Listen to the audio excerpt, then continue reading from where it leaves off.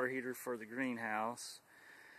After my last electric bill, it got up to, cost me about an extra $65 to heat the fish tanks, which is kind of cost prohibitive. So we're going to try this. Built a box out of some 2x4s, put some Dow blue insulation on the back and painted it black.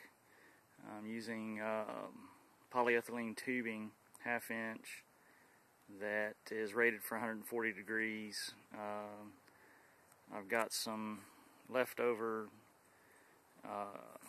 clear corrugated panels I'm going to put on these. These white ones are going on the back side, and I've got these other ones here that I'm going to put on the front. I've got some 8-footers left I'm going to cut up. This is a 4x4. This is for one set of tanks.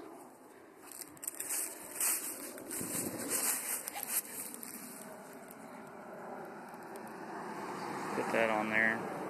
Got 2 connections coming in, one in and out, cold and hot. I'm going to put a check valve on it. I've got a 496 gallon per hour pump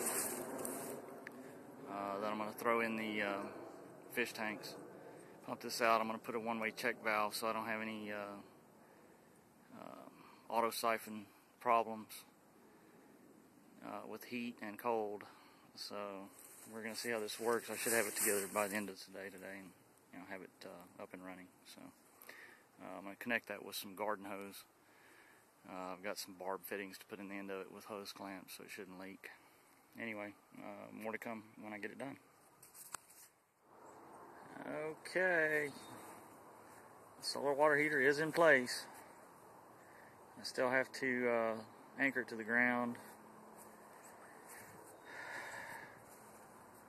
Used some 5/8 inch garden hose, and then I insulated the hot water pipe return back to the tanks.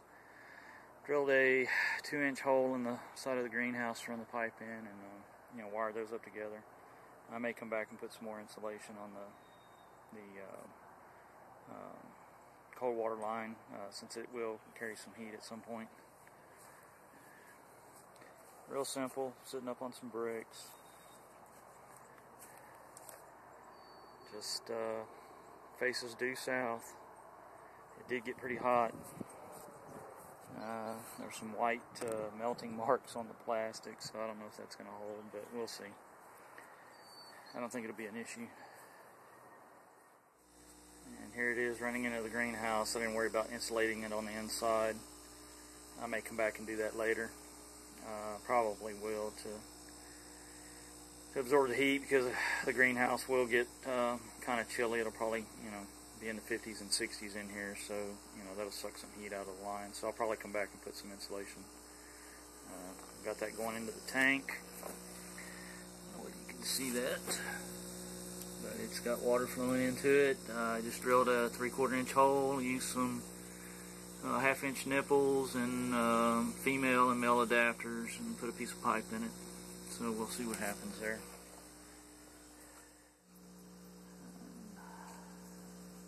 I've got that run into a Aquatop 496 gallon per hour pump that's opened all the way. And as you can see, I had to purge the lines of air to get it to run, but you can see the water flowing out. It's not a big stream, so it should be just about right to heat the tank up. And I've got that pump connected to my aquarium heater's thermostat, so that when the temperature of the water reaches a certain preset temp, it'll shut the pump off. So I don't cook the fish, and then at night I will actually have to disconnect the pump. Probably going to put an inline toggle switch on this thing so I can cut it on and off at night, since the heater will probably cut on. So what I'm thinking is I'll set this about 85 degrees, get the temp up during the day, and then let it radiate heat at night. Running this pump will be a little bit cheaper than my electric bill for the 500 watt titanium heaters. So I'm probably going to leave one hooked up as a supplement at night to help stabilize. So hopefully it'll lower my bill.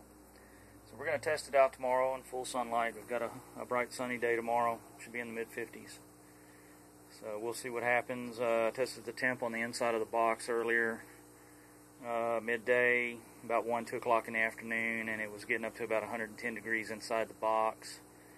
The pipe's probably getting up to 130, and it's rated for 140 degrees. So yeah, we'll see what happens.